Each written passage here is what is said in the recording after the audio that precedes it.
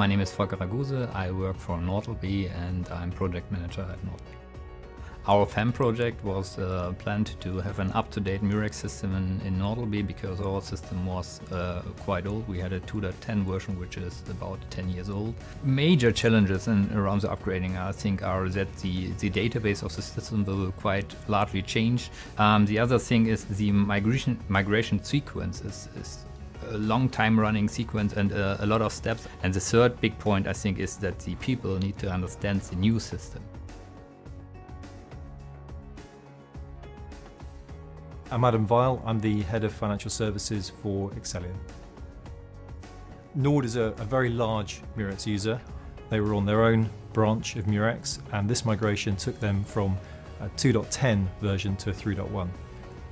It was an early migration, it was one of the first, and Murex and Excelian dovetailed their methodology and evolved ways of working together with the client to ensure that it was very successful. NordLB has taken the FEM approach for the migration because it was also advised from Murex, and they at the beginning we had a row of workshops which were held by Murex, and they took out the pieces and chunks which needs to be decided at the beginning, and we had the experience of MX.3 from Excelian because it wasn't available at NordLB because we didn't use MX.3 beforehand and we had no experience of any migration. And apart from this, the FEM migration was done, the design at the beginning, the build in the middle, and the testing at the end. So Excelian had all the experts we needed for the project. So we needed the MX.3 knowledge and we needed the support in the project. And for every package we needed in the project, we received the relevant expert. And also if someone was left during the project, we got good replacement within time and within our plans.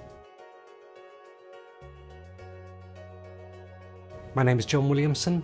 I work at Excelian and I run the test automation here. So collaboration with Murex is key to the success of any project of this size. The scope is refined and discussed with Murex. Going forward, if you have close collaboration with Murex and a good relationship, you're able to establish exactly which areas need to be targeted the most.